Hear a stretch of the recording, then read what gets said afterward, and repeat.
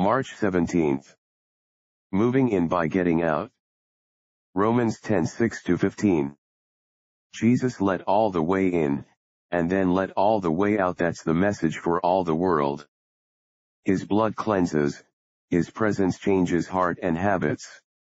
Then he pushes his way out through the new light in the eye, the new gentleness of the tongue, the new earnestness of the life, out through word and gold and ready feet. His coming in brings life. His getting out makes you know better that he's in.